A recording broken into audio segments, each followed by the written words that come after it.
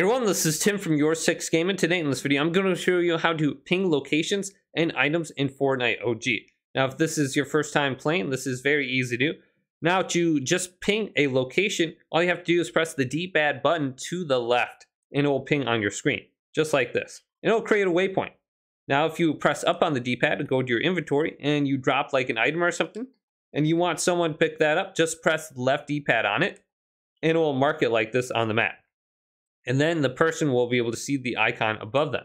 So it's very easy to mark items on the ground.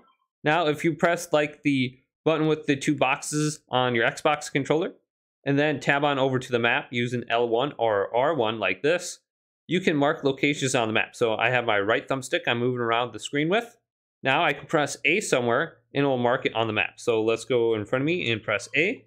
And you can see on the map, there is a marker. So it's way up here, but in the game, it will be right in front of you.